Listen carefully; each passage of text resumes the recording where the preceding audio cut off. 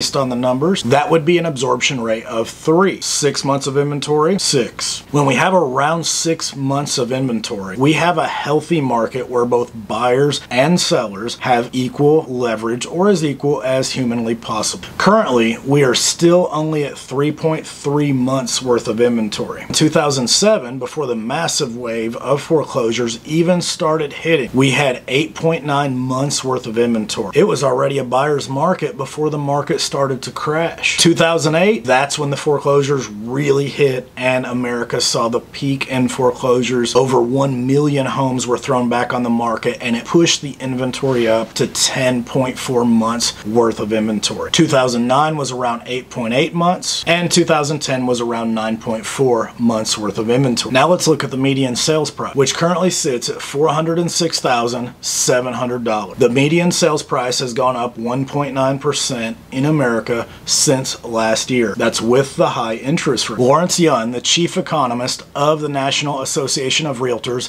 said there are simply not enough homes for sale. The market could easily absorb a doubling of inventory. Another massive difference between now and 2008 is the fact that folks are sitting on a ton of equity. Folks, 38.7% of people own their home outright. These people were able to pay off their entire home. They are likely able to pay their taxes on their home. So these folks are likely not getting displaced. And then 30% of mortgaged homes have over 50% in equity. So you got to think, why would these folks get foreclosed on if they could just sell? If they have over 50% worth of equity, that means they could absorb that much at least before they get foreclosed on. That's not even including a short sale if they had to. So we just wouldn't need to see a housing crash. We are talking the biggest one in history, and we are also saying that would have to happen with an extremely low supply of inventory and folks wanting houses left and right that can buy them. Keep in mind, homes only dropped around 19 or 20% in the Great Recession. So one would have to believe they are going to drop even more than that now to cause prices to actually crash. And while we are seeing reductions on luxury homes and in some markets out west, the fact of the matter is the Southeast in particular has remained the strongest by far out of the 4 sectors of the United States and continues to dominate on the index. Many folks are still experiencing bidding wars on their homes, especially if they are priced correctly and they are in the right range of price point. And what I mean by that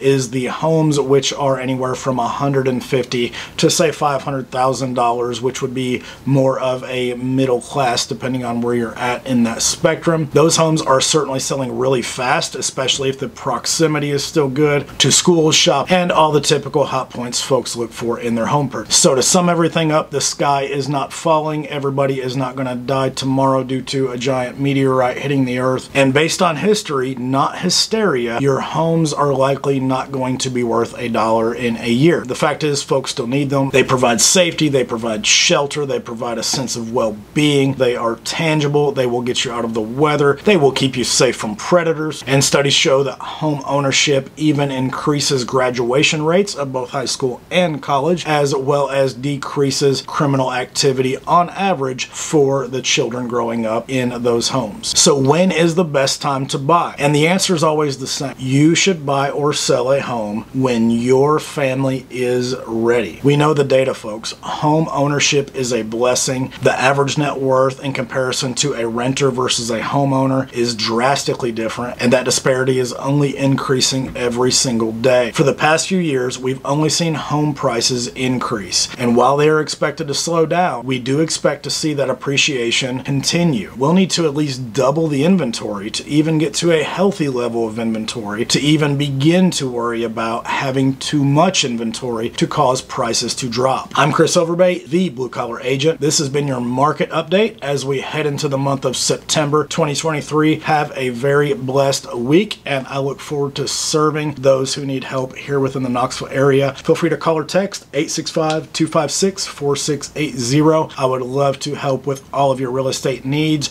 have a one-on-one chat, and see how I can best serve you. Keep in mind, I will never try to sell, only serve.